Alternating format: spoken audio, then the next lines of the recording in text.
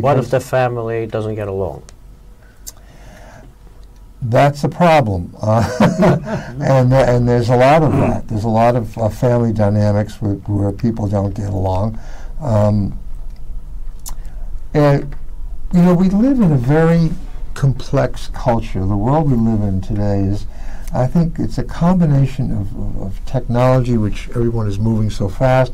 It's economic because everybody's working. You know, so there's all of that pressure and stress, and we don't really have the integrated family connection. When I was a kid, my dad worked, my mom was an at-home mom. You know, she cooked, and we went to private school, and it was boot camp. But they were there. There was a solid kind of thing. But the economics of today's world don't seem to allow that, you know. And very often it's not even economics. People want to have everything, you know. People get married and they want to have children and they want to have careers and they want to do it all. I personally, I think it's very difficult to do it all. I think it's a big challenge, and I think very often the family, or the dynamic of the family, suffers because of it, I think. What do you advocate in your writing?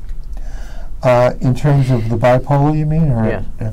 Well, the thing that I advocate more than anything else is becoming your own, really your own advocate. And I've been so fortunate that I've really recovered from acting out in a destructive way. One of the things that people with bipolar illness do is that they act out, and that doesn't accomplish anything. It only creates, only exacerbates. What's acting out?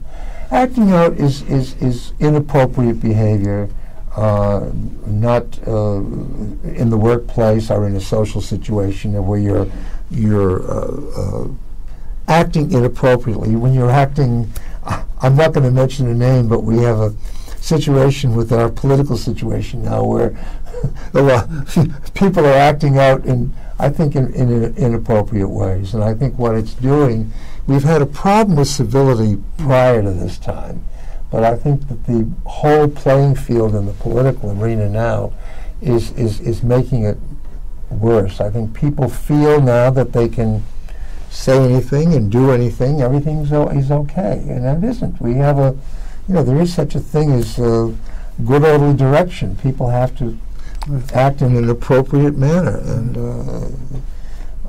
I think it's and certainly it all happens, and you mentioned family, which is the key to the whole thing. It all happens in the dynamic of the family. Mm-hmm. Everything starts from the core of the family, and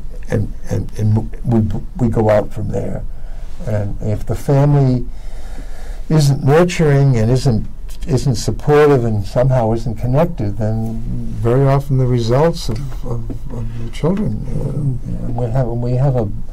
We have a really epidemic of our children today. I mean, I was shocked. As I mentioned before, I have a home in Florida, and I wasn't that familiar with the fact of the drug culture, of how powerful it is now.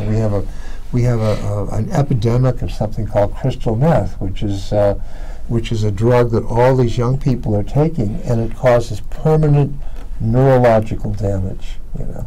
What about all the actors and producers and so on that so many have died, or they're alleged to have committed suicide? Mm-hmm. There was Richard Jeni, there was Keith Ledger, there was Seymour Hoffman, there was one after another, Oscar winners and yep. Top of the line. Are these murders, or are these suicides, or are these drug cultures, or what's going on in that profession?